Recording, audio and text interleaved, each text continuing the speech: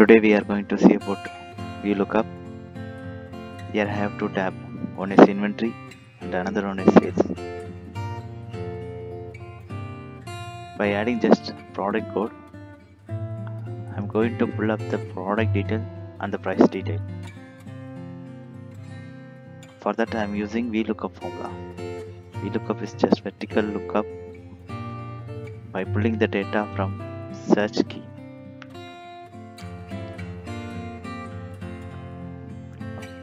Here the search key is product code. Come on, the range is inventory table. Just by clicking F4, the table range will be constant. Comma index. Now we are going to pull the product details. It is in the second row.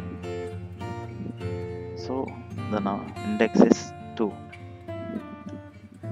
and I need an exact match, so I enter false.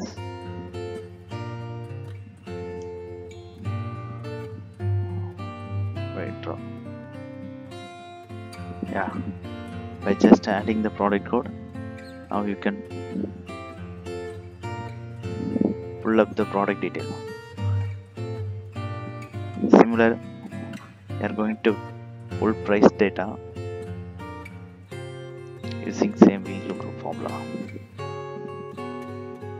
A search key again is a product code, comma range is again inventory table. Press F4 to make the range is constant, comma.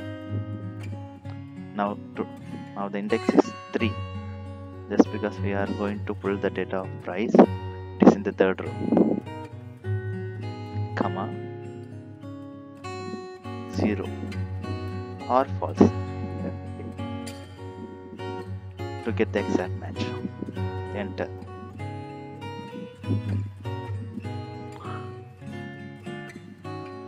Now just by adding the product code,